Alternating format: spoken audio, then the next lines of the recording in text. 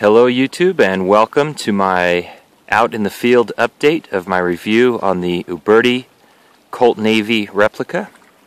I did a video on this earlier. It was kind of an unboxing, and I went over my initial thoughts on the gun, and now I have about 100 shots through it, and I wanted to give an update.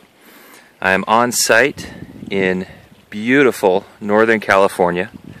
I don't want to say exactly where I'm at because this is my favorite secret camping spot, and I don't want to give that up. Some of you may recognize it. I'll give you a hint. There's my canoe down there, and that is absolutely necessary to get where I'm at. There is no other way.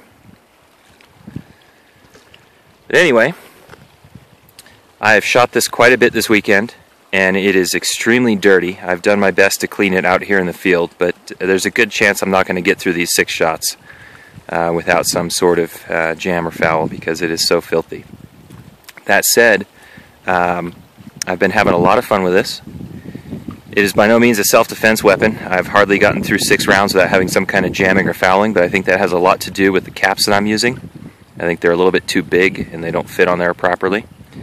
And another thing is the factory nipples are a little bit narrow on the inside and they foul quickly.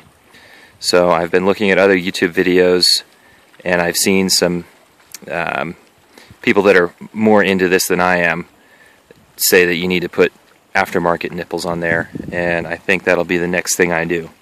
I have this all loaded up, ready to go, so let's make some smoke. There's not another soul on this lake besides my camping friend, so we can go ahead and just pop some off into the lake. We're not in danger of hurting anybody.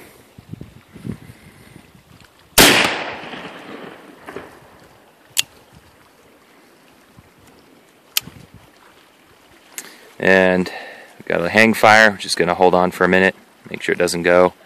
And again, I think that's from the poorly fitting nipples, or I'm sorry, the poorly fitting caps.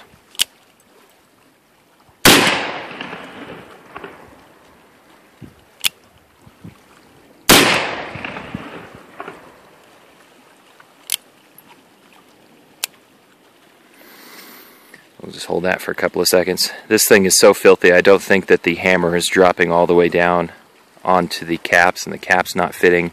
It's just kind of adding up to not being very reliable. However, when it is working, I can tell you that it's a lot of fun.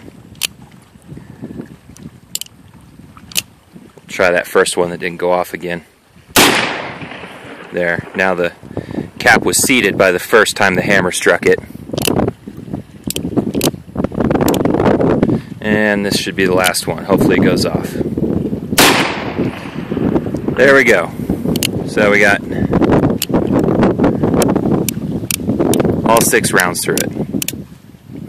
Overall, I am extremely pleased with the gun. I think it was an excellent buy for the money.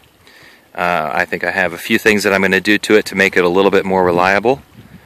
One of which being the nipples, and the second which being experimenting with different caps until I find ones that I'm happy with. But that was 20 grains of Pyrodex triple FG equivalent. It's a little bit easier to get here in California than real black powder. And those were CCI number 11 caps, and they're just a little bit big for this. But anyway, if you're thinking about getting one of these, I'd highly recommend it.